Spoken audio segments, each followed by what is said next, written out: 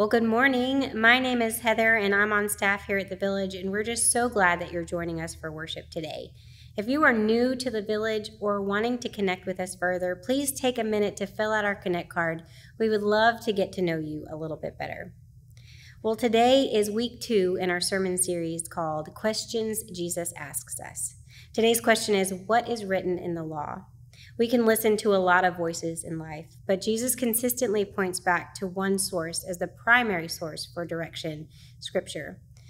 And before we get into the sermon this morning, I want to invite us all to just set aside any distraction, any thoughts that might get in the way of us being present in this moment, and just be here together. So for us to do that, I'm going to go ahead and pray for us as we get started this morning. So will you pray with me? God, we're so grateful for you. I'm so grateful for this time in worship together. I pray for each and every one of us that we feel your presence this morning and that we boldly hear the message you want and so desperately need us to hear. God, be with us today and as we step out into the world to live into the message and to the call that you've placed on our lives. And for all of that, we are grateful for you. It's in your Son's most precious and holy name we pray. Amen.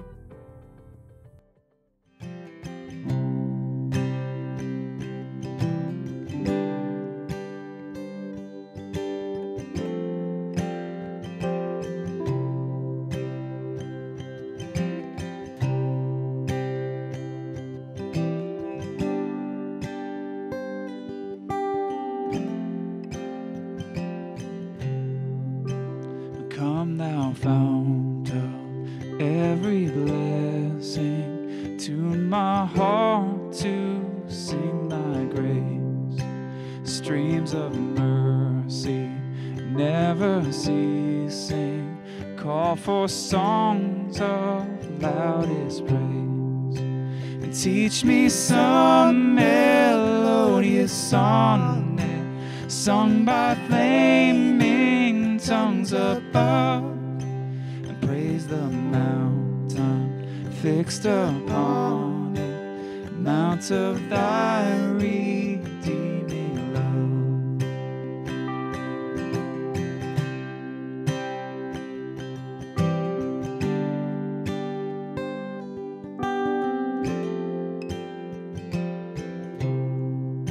And here I raise my Ebenezer, hither by thy help I'm come, and I hope by thy good pleasure safely to arrive at home. Jesus sought me when a stranger, wandering from the fold of God. He too rescued me from danger, interposed his precious blood.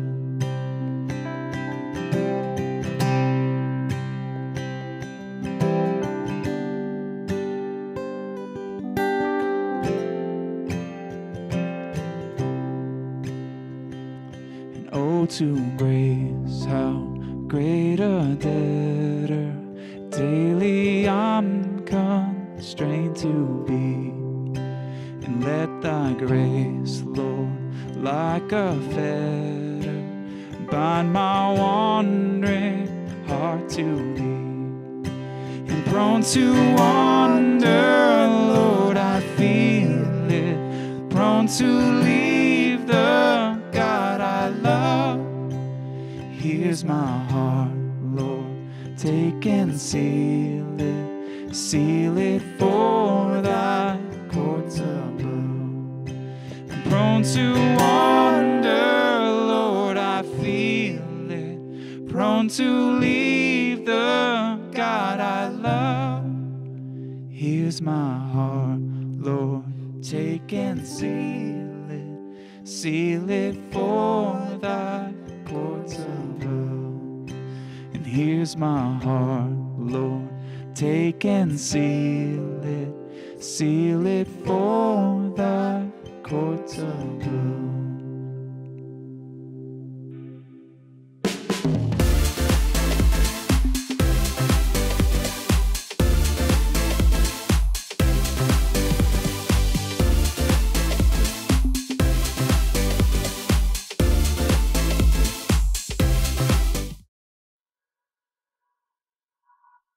name is Carmen Brubaker. I'm the WASH Regional Manager for Water 4, and I'm also one of the directors for Access Water, which is Water 4's partner enterprise here in Zambia. My name is Chris Mongo. I'm administrator for Access Water.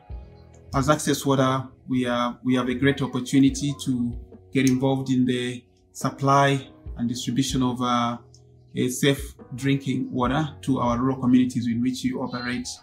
For as long as people don't have access to clean and safe drinking water, they are prone to have problems such as frequently falling sick, as well as losing a lot of their precious time that they should spend for their school-going children. Instead of focusing their time on school, they end up covering long distances to draw water. And for those who are involved in other industrial activities such as farming and other things, they also waste their time because they have to go spend it, to go collecting water from long distances. So we are actually excited that we are part of the solution to the water crisis in our country.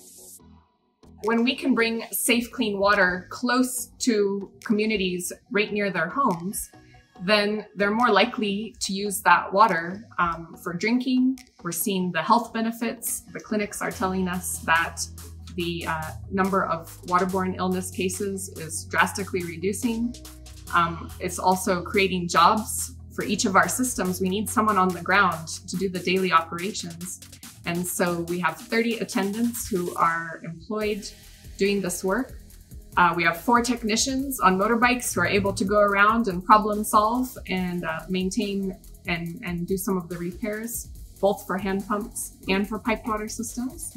And we also have 3 drilling teams who are full-time employed, creating new water points for us so that we can continue to meet the demand in new communities and provide safe water to new communities. So when we can connect the schools and the clinics to safe water, then it's more likely that those nurses and teachers will stick around, which really improves the level of education as well as the access to healthcare for these communities. As a bonus to the supply of clean and safe drinking water, we are also giving the opportunity to the communities in which we operate to have access to the gospel of Jesus Christ. So we have in place a mechanism to reach out to the people by utilizing the very existing infrastructures that we have set up, so that people can hear about God, they can hear about Jesus Christ, and when people come to the Lord, then they have to be helped to stay and grow in their faith. So one effective way that we have established, that we have come up with, is the creation of Bible study groups that take care of these new converts who eventually become disciples. And so far we've created over 800 Bible study groups, which are taking care of an upward of 4,000 people. And rest assured, as we go into the future, the numbers will keep on growing until Jesus Christ comes back. Amen.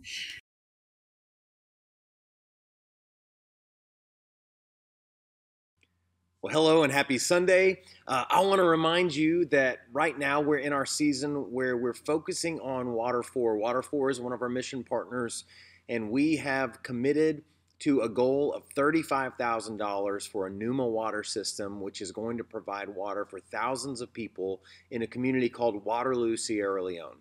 So if you want to be part of that, we're going to be giving away 100% of our Easter offering, and every dollar that's given to this initiative between now and then will go to help fund that. Our goal is $35,000 to fund one of these Numa systems. And again, it's going to impact thousands of lives in that community. So if you want to be part of that, I want to encourage you to go to thevillagenashville.com/give, and you can give to that initiative today.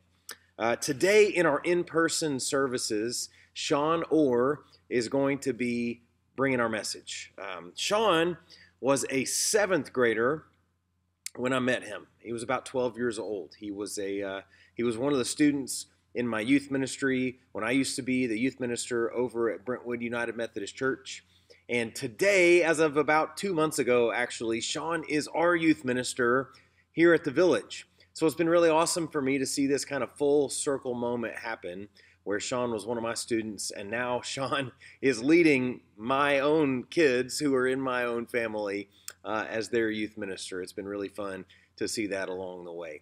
So there will be a video podcast available of Sean's message this coming week, so I'd encourage you to go to our YouTube page, or you can go to our website, check out our videos and our podcasts so you can see Sean's message that he's delivering here at the Village live today. It'll be recorded and you'll be able to see that next week. We're in week 2 of a series that we're calling Questions Jesus Asks Us. And I think a lot of times when we think about questions and we think about God, we think about the questions that we have for God. We think about the questions that we want to ask God. I said this last week, but a lot of us, I've heard a lot of people say, when I get to heaven, I've got a lot of questions for God. But the reality is, God's got a lot of questions for us. And if you read the Bible, if you read through the New Testament, I think somebody said there's something like 180 questions that Jesus is asked directly, and maybe he only answers 3 of them. But Jesus himself asks over 300 questions in the Gospels. Jesus has some questions for us. And when we listen to the questions that Jesus has for us, and when we try to dig in and try to discover the answers, it actually strengthens our relationship with Jesus. It's like, why would Jesus ask us questions when he already knows everything? It's because questions invite conversation, and conversation leads to relationship. And Jesus wants a relationship with you and with me. And so last week, we looked at the question that Jesus asked his very first disciples, which was simply this: who do you say I am? Who do you say I am? Today, we're looking at a different question. And the reality is, there are a lot of voices that we can listen to in our lives. There are a lot of voices, there are a lot of influences on us that will lead us in different directions. But Jesus continually and constantly points back to one primary source as the voice above all voices that we should try to listen to in our lives. It's the primary source. According to Jesus, this is the primary source of all knowledge and all wisdom and all direction. If you look throughout the centuries, every significant Christian leader throughout the last 2,000 years almost has pointed back to this same thing as the singular primary source. If you want to connect to God, if you want to learn more about God, if you want to grow in God, if you want wisdom in life, if you want to find healing, if you want to find joy, if you want to find fulfillment, there's one source that people have turned to over and over and over and over again. It's the Bible. It's Scripture.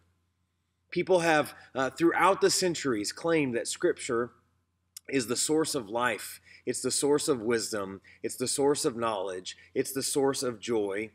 And Jesus points back to that. There's a story that happens in the Gospel of Luke. And I'll just read it to you. This is Luke chapter 10. Let me turn there now. Luke chapter 10. Starting in verse 25, it says, "On one occasion, an expert in the law stood up to test Jesus. 'Teacher,' he asked, 'what must I do to inherit eternal life?'" Right? He's asking, what must I do to have a full life, to have a long-lasting life, to have a life that lasts beyond the life that I'm experiencing right now? What do I have to do to have eternal life? And here's the question that Jesus asks. He says, what is written in the law? What is written in the law? How do you read it? In other words, what Jesus is asking is, what does Scripture say? What does Scripture say? The man answered Jesus, "Scripture says, love the Lord your God with all your heart and with all your soul and with all your strength and with all your mind, and love your neighbor as yourself." "You have answered correctly," Jesus replied. "Do this and you will live. Do this and you will live." I love this because what Jesus is saying is do this. Do the things that are written in Scripture. Follow the teachings that are written in Scripture. Listen to the instructions that are written in Scripture. Do these things and you will live. It reminds me in the book of Deuteronomy, chapter 30, the Old Testament prophet Moses. The book of Deuteronomy is kind of like the last farewell speech. It's the farewell discourse of Moses that he gives to the people of Israel. And as he's wrapping up, and as he's talking about the primary things, the most important things that they can do, he returns to the power of the law of God, the power that gives life to us. And here's what he says. Deuteronomy chapter 30, verse 15. He says, "See, I set before you today life and prosperity on one hand, or death and destruction on the other." It's a choice. Moses is saying that you get to make life and prosperity or death and destruction. He says, "For I command you today to love the Lord your God, to walk in obedience to him, and to keep his commands, his decrees, and his laws. And if you do, then you will live and you'll increase, and the Lord your God will bless you in the land that you are entering to possess." Right, the Bible from beginning to end, the primary leaders in the Bible from beginning to end, the most faithful people, the heroes of the faith, the people throughout the centuries who have been heroes of the faith, the most influential people the world has ever seen, the people who've been influential in my own life, who've poured life and faith into me, they've all had this one thing in common, right? Scripture has been so important to them. What does Scripture say? Jesus says, do this and you will live. Here's the thing about Scripture. If you want to do what Scripture says, you have to know what Scripture says, right? If you want to do what the Bible says, if you want to find the life that's found in the Bible and in the words of Scripture, according to Jesus, you have to actually know what it says. You have to read it. You have to interact with it. You have to study it. So that's my challenge for us today. And again, Sean will be saying more about this in his message, and you'll be able to see that and access that. But here's my challenge today. The takeaway, I think, this week is to begin to spend more and more and more of your time reading the Bible. Maybe for you, a first step is simply to open it up, to make a commitment to open it up every day for 5 minutes. We've got something that we send out every day called the Daily Bible. And it comes to your email inbox at 5 o'clock every morning. And it's just a simple scripture and thought for the day that might help you stay focused and hear the voice of God. So if that's not a habit for you now, maybe that's the next step. And you can go to thevillagenashville.com/dailybible and sign up for that today. There's this free app that you can get on your phone. It's called the YouVersion Bible app. I've used it for years. And on the YouVersion Bible app, there are hundreds and hundreds and hundreds of different reading plans on all kinds of different topics. Maybe you're going through a hard time right now. You can search a topic that you're struggling with, and you can find a reading plan on that Bible app. And maybe that would be helpful to you and be a source of life for you. And so, again, the question, what does Scripture say? Right? If you want to do what Scripture says, if you want to live into that in your life, you have to know what it says. And in order to know what it says, you have to interact with it. So that's my challenge for you this week. Again, don't miss what Sean has to say, because he'll go more in depth about that. And you can check that out on our podcast. Hey, I want to pray for you. I want to pray for you today. And let's pray together. God, thank you so much. Thank you for who you are. Thank you for all that you've done. Thank you that you haven't abandoned us or left us alone. Thank you that you haven't just left us here to figure it out on our own. But God, thank you that you've given us your word. That you've inspired people throughout the centuries. And they've written down words out of their inspiration from you. Words that can still guide us today and lead us today and give us life today. So God, I pray that this week you would help us to encounter you through encountering Scripture, through reading what it says and trying to put it into practice in our lives. So God, we love you. We thank you for Jesus, for the life that he offers. It's in his name that we pray. Amen. Let the king of my heart be the mountain where I run, the fountain I drink from. Oh, he is my song. Let the king of my heart be the shadow where I hide, the ransom for my life. Oh, he is my song. And you are good, you're good. You are good, you're good. Oh, you are good, you're good.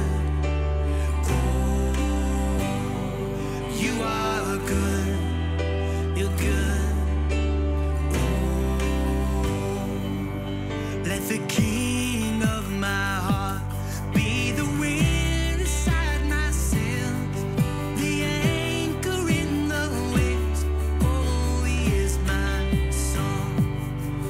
Let the king of my heart be the fire inside my veins, the echo of my days. Oh, he is my song. And you are good, you're good. You are good, you're good. You are good, you're good. You are good, you're good.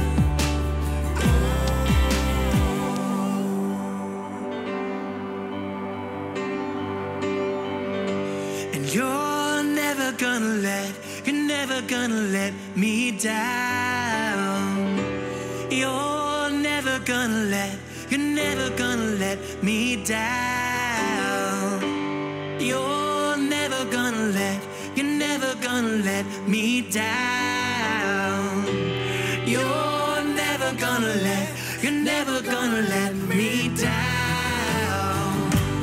You're never gonna let me down. You're never gonna let me down. You're never gonna let me down. You're never gonna let me down. 'Cause you are good, you're good. You are good, you're good. You are good, you're good. You are good, you're good.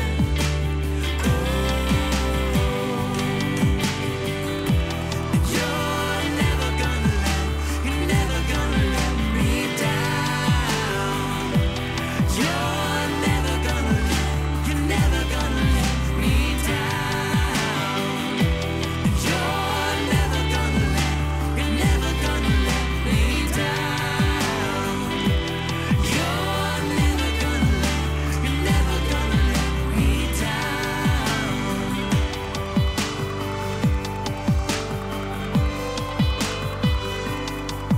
When the night is holding on to me, God is holding on.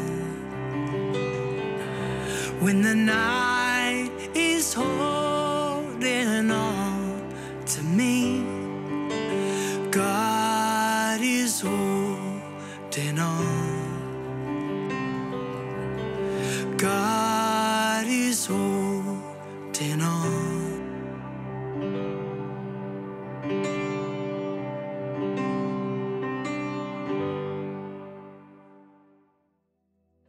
If you'd like to support the ministries of the Village by partnering with us financially, you can do so through text or online giving, and all that information can be found on the webpage, thevillagenashville.com/give. Well, we hope that as you move through this week, that you'll be challenged to dig deeper into Scripture and to see what God is saying to you through that. So I'd like to pray for us as we head out into the week ahead. So let's pray. God, again, we are so grateful for you and so grateful for your message and your words for us this morning. God, as we head out into the week, continue to be ever present with us and help us to see the path that you've laid out for us, and give us the courage and the boldness to lean into the words that you are giving us and the message that you are giving us so that we can be all that you are calling us to be in our lives. We're grateful for you. It's in your Son's name we pray. Amen.